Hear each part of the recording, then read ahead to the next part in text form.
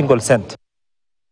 That's indeed good news. And as the cost of animal feed keeps soaring, farmers across the country seem to be embracing alternative feeds without incurring additional and high costs. One such is the use of azolla. This is an aquatic weed that is rich in protein and has proven to be the best for fish, poultry, and even other animals. Now here's a story by our very own Clement Masombo about a young farmer in Odhaya, Nyeri County, who grows azolla, the aquatic weed. Approximately 20 kilometers from Nyeri town lies Mahiga village in Odhaya constituency, where we find Agnes Kadhundu, an economics graduate, now farmer.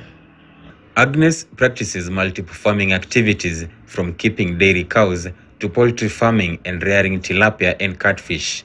Her journey into farming was inspired by the lack of job opportunities in the country, she says. Got my certificates and looking for a job in so many offices without a success, I decided to venture in farming, and it is taking me well. But with the high cost of animal feeds occasioned by the high taxation, Agnes, just like other farmers in the country, has been forced to seek alternative and affordable feeds. She is now relying on azolla, a floating weed with a high concentration of protein. Azolla is an aquatic weed that has got a lot of protein. It has a crude protein of 17 to 23%.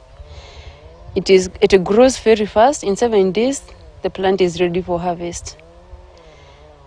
You can feed it to all kind of livestock. You can give it to poultry, pig, fish, and dairy cows, dairy goats, and rabbits. She says for a poultry farmer, it is recommended that every kilogram of poultry feed should contain at least 16% proteins, which comes from plants like sunflower, cotton seeds, canola, or soya. Currently, the average price of 1 kilogram of animal protein supplement is about 320 shillings. Azolla has been very important, especially to me as a poultry farmer first, because I had a very big charge of feed. They are very expensive nowadays. The cost has raised so much, and the supplement are not enough for the poultries nowadays, because as you can give them the commercial feeds, you still have some complaint on rain. So I would encourage farmers, we adapt the azolla farming, because this is what you are doing yourself.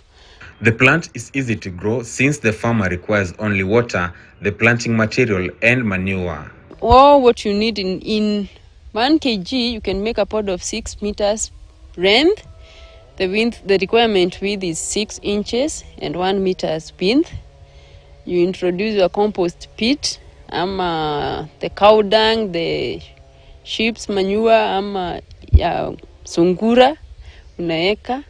Then you just introduce your seed. After 7 days, it is ready for harvest.